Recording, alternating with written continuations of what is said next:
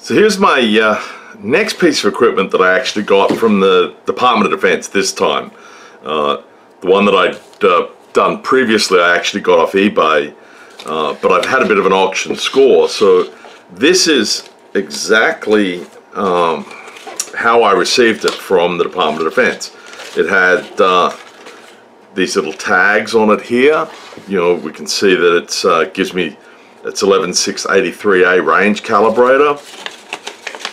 It has Range Calibrator associated there. It's the inspector's name on it.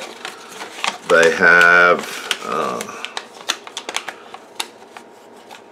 turn in for storage on the documentation, so there does not appear to be anything wrong with it at all. So let's take that little, let's see if I can get that little string off. In fact, I may just use a knife here.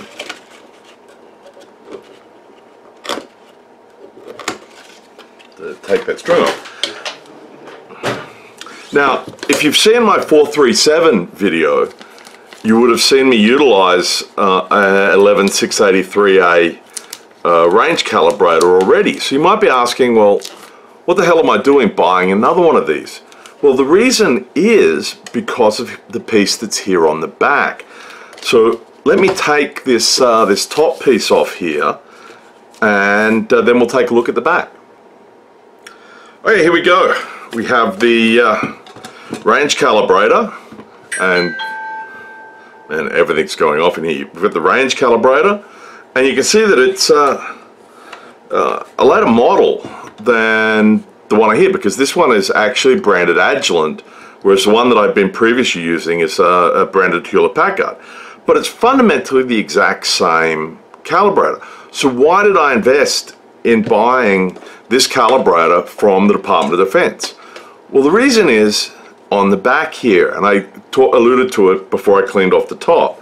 If we have a look at the back here, all we have is the DC reference out, and we don't have any other componentry here. But this guy here is the 11683, sorry, with option H01. Now what that option is it gives me an ability to put an external reference into this. So how this thing works basically is that there is a accurate internal voltage reference that's set to 145 millivolts, plus or minus 2 millivolts. And then it utilizes a voltage divider to go and create the individual voltages for each of the ranges that you see here on the front, which is great. That's for calibrating the 435, 436, 437 meters. That's perfectly okay. When you start getting into the newer models, the EPM range, and in fact the meter that I bought just recently, which was an E4418B, that internal reference is no longer accurate enough. So what you use option H01, and you take your DC calibrator, or you take a calibrated accurate voltage source, and you feed that in, and you use that as the actual voltage source that goes into the divider that will then create the voltages that come out and enable you to be achieve higher accuracy. So I saw this one on sale, so I wanted to go and get it, because I would have to manually make the changes to this guy here. So while I was taking the seal off, this guy I bought from Cal Center out of Texas. Very cool location. They actually are in an old Nike or a Titan missile silo out there. But I have never opened it up because it came to me calibrated and under warranty. And I wanted to keep that calibration. But this guy, even though the calibration seals are still there, this one actually came off when I was pulling off that top. I think, you know, I have no idea when it was calibrated, and I'm going to take a look at it anyway. So let's take the top off and see what's inside. And here we go. So basically what you can see inside here is a little transformer. We have our resistor network that is going to react to how what the voltage is, or to create the divider. From the back here you can see where the switch is here and how it's going to switch in this external voltage reference as required. And what if I select the internal reference, you know, it's going to go and bring in, let's see if we can find where that internal reference is going to come from. It's going to bring in a look of it.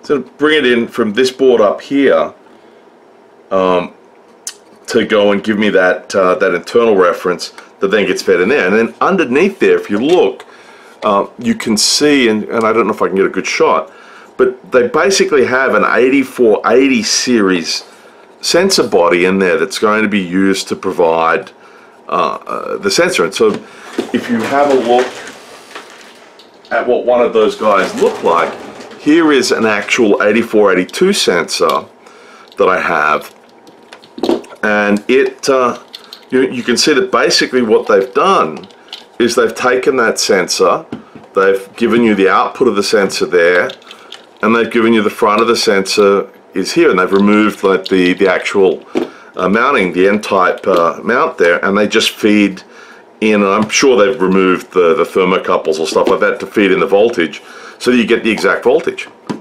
So there we go, that's an 11683 range calibrator with the ability to do internal, external range calibration.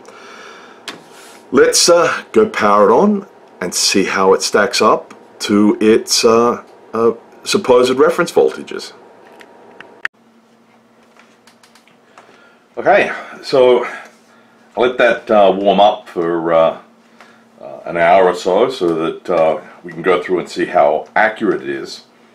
And what we can see is if we bring in here, I have this set up exactly as we have the outline here. We have my Keithley 2015 connected via a 4-wire Kelvin style cable into the DC reference at the back there.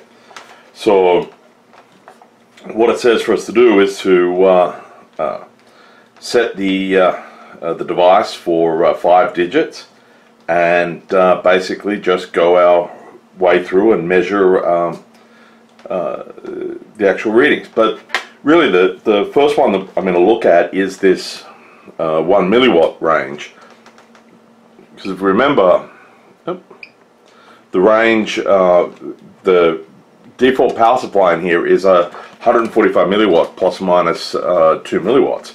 So we can see that's bang in the center of the range there, and you can look and see the expectation here is that it's between 143 and 147. So let's go back up to the top, and we'll just put the range on auto, and then we'll start recording some numbers. Okay, 15.824 volts, 4.7182, 1.4654,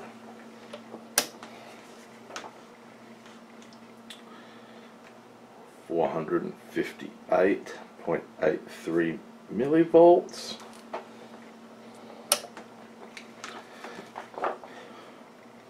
145.12 millivolts,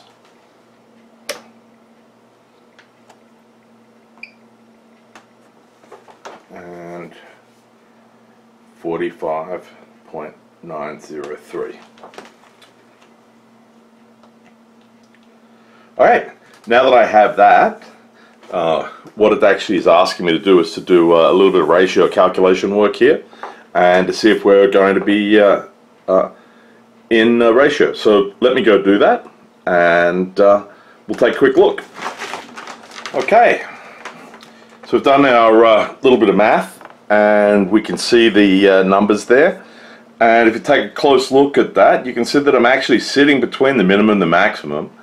So for the purposes of using this as 11683A calibrator, the full scale, because basically what we're doing here is just making sure that the value that's going to come through the power meter here is enough to get a full scale movement on the meter. So we're sure of that. So now the next thing that we're supposed to do is drop the calibrator into standby, which basically turns off the power, and then measure the rest of the ranges here by utilizing a 4-wire resistance measurement. So I'm going to select 4-wire. Select auto there, and the first one I get is 3,156.6 ohms, 998.36 ohms. What's my next one? It's 100 is my next one down. Alright, so then I get 315.92 ohms. Yep, 100 exactly. Now let's go down another range.